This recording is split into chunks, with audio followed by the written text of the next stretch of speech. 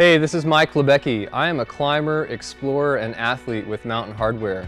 When I've been in jungles, I take out shirts and pants and products and they get filled with sweat and they're soaked and it takes a long time to dry, especially in the jungle where there's very, very little breathability.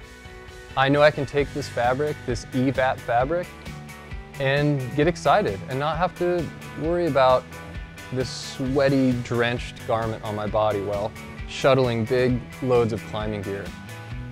So to illustrate our EVAP technology, one of the things that we like to talk about is comparing a concrete surface to a sandy surface. So to help illustrate the differences, we have a drop of water, and when we place it on the concrete, you'll see it pools up because the water wants to stick to itself and it creates this pool of water. Now this is a very hard thing to evaporate because now you have this big glob of water that has a minimal surface area.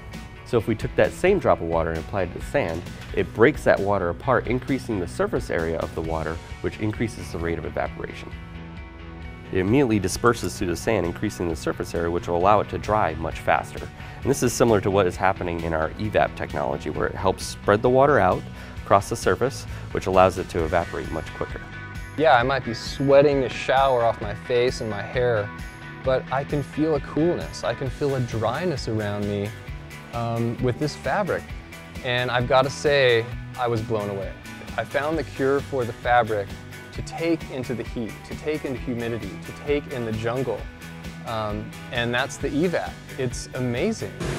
Staying dry, staying cool, and loving life.